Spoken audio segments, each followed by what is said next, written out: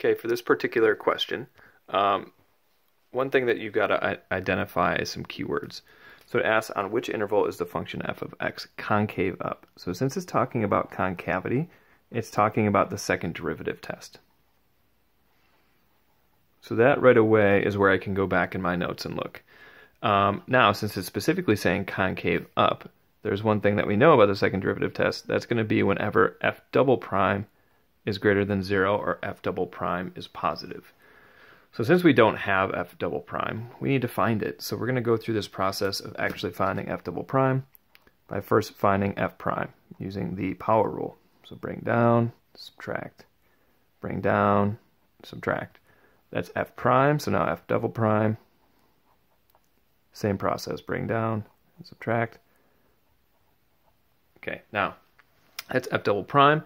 And since we know it needs to be greater than 0, the first thing that we do in the second derivative test is actually find where f double prime is equal to 0. All right, that's going to tell me its inflection points where it's changing concavity.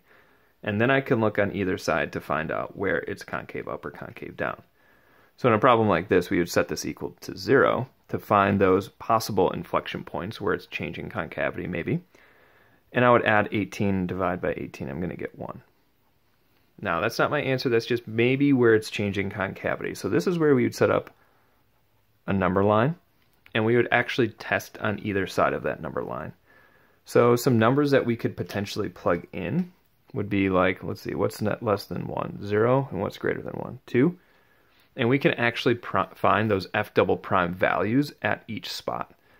So if I find f double prime of 0, all we have to do is plug in 0 to f double prime, which gives me 0 minus 18, negative 18. And the big thing is here, the double prime value is negative, and that's what we really need to know, because if the f double prime is negative, we know that that's concave down. Now, we just chose any value that was less than 1, like 0. But I could have chosen -1, -2, -3.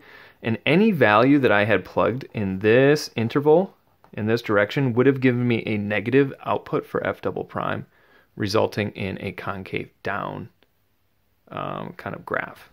So now we're going to do the same kind of thing and find f double prime for 2, any number that's to the right of 1.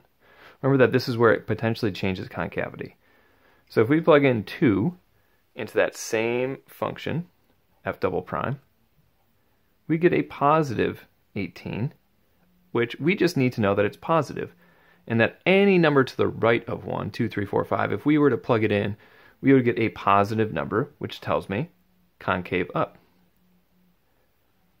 So anything on that interval is going to be concave up. So everything over here is going to be concave up.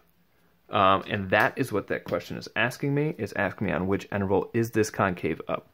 So check the annotations, check that I had to do the second derivative test, find when the second derivative was 0, and then I can use numbers on either side of that derivative to actually find if it was concave up or concave down, knowing the sign of the second derivative in each case. So here we would write this answer as 1 to infinity, anything to the right of 1.